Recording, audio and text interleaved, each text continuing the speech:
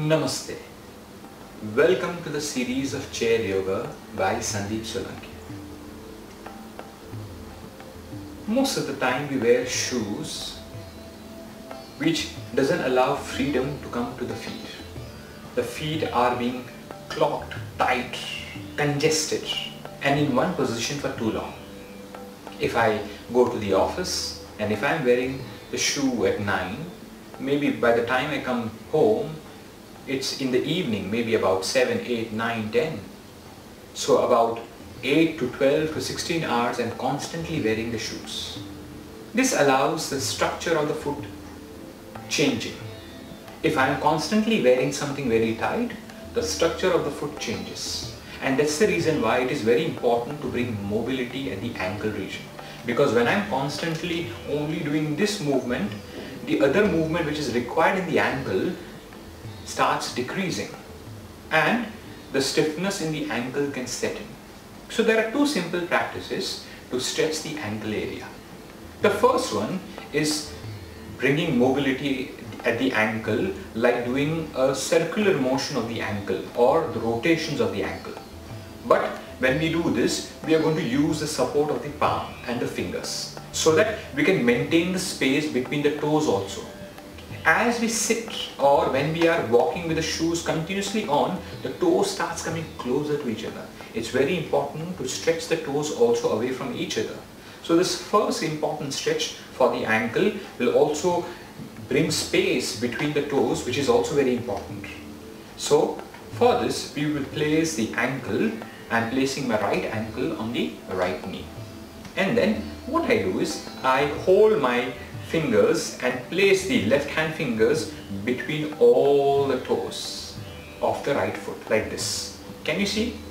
So the space which decreases while wearing shoes for a long time or wearing a particular sandals for a long time, we want to increase the space. So that's the reason why I'm putting the fingers between the toes. I'm holding it like this. And then I will use my right ankle to hold the right palm to hold the right ankle. Why? Because I don't want the foot to move. This is what I'm holding. Now I'm going to start moving or doing an ankle rotation. Remember, when I'm doing this, it is not just this movement. I'm also using my left palm to pull it completely in like a dorsiflexion and then go to the inside, then go to the plantar flexion, which is completely down. So I'm not only stretching the ankle just by the help of the foot, but I'm also using my palms and the fingers to achieve this. And then the outer side, and then in and stretching it out and open it out, and then dorsiflexion, in, plantar flexion, out, dorsiflexion, in, plantar flexion, out, dorsiflexion, in, plantar flexion, out. I'm using my fingers, I'm using my left hand and the palm to increase and make it a complete and a bigger circle. And then we do it anti-clockwise. We do plantar flexion, in, dorsiflexion, out. I'm using the support of my palm. Plantar flexion, in, dorsiflexion, out. Make the circle bigger. Let the breathing remain simple. If you want to synchronize the breathing, every time you go out, you inhale. Every time you come in, you exhale. And then release. This is the first part. Then you have to do it with the other leg. The same thing what we repeated with the right leg. Yeah? Now let's see the second simple stretch for ankle. For this particular second stretch of the ankle, we will keep 6 points in mind. So first, for this, I will lift my right leg up. Remember, when you do this, if you feel that the leg is becoming heavier, you cannot hold, you can always keep a stool or a chair underneath so that the leg is supported. And after coming here, you have to keep 6 points in mind. First, stretching the foot in. I'm stretching the toes in, this is first, then left in, this is second, then left out, third, then center out, fourth, then right out, fifth, and then right in, sixth, and then coming back to the center, 1. The center in is 1, right in is 2, right out is 3, center out is 4, right out is 5, right in is 6 and center. That means it's like a rectangle. You cover all the 6 points of a rectangle. Then we will do it anti-clockwise. So stretching the toes in, 1, then right out, 2. So you lift the leg up. Again means from this particular thing. Yeah? So you lift the right leg up. Now here we have to keep one thing in mind is when the foot will move, it has to cover 6 different points, like a rectangle covering or touching 6 points of a rectangle. So how to do this? We stretch the right toes in towards us like a dorsiflexion. This is number 1. And then I turn the foot to the left side in. This is 2. Then left out, 3. Then center out, 4. Then right out, 5. Then right in, 6, and then center.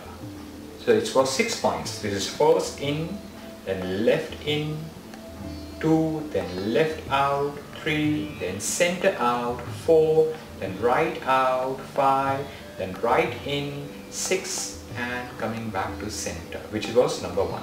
So this is 6 points. And in the same way, you have to do it in the anti-clockwise way by stretching the toes in and 1, right out, in, 2, right out, 3, center out, 4, right, left out, 5, left in, 6, and then center, which is again 1. Then right in, 2, and then right out, 3, center out, 4, left out, 5, left in, 6, and coming back to number 1, center in. So these are the 6 points. When you do this, the movement or the range of the ankle will improve. Remember, keeping the leg up for too long is very tiring. That's why I would suggest initially you can keep something underneath like a chair or a stool so that you can relax and sit in this position and only focus on the ankle. Ankle movement is very essential because that is a pillar. Sole and the ankles are very important. If they are mobile, if the sole and the feet is flexible, if they can move, the surface area of the sole and the feet is better, then the whole structure which is above can also remain better. We saw in this video 2 things for the ankle. The first was using the fingers to do an ankle rotation, and the second one was doing the 6 points. Keep moving and stay healthy. Keep tuned for more videos on chair yoga. If you have any queries, any questions, please do write to us and don't forget to subscribe. And if you like this video, hit the like button. Thank you for watching. Namaste.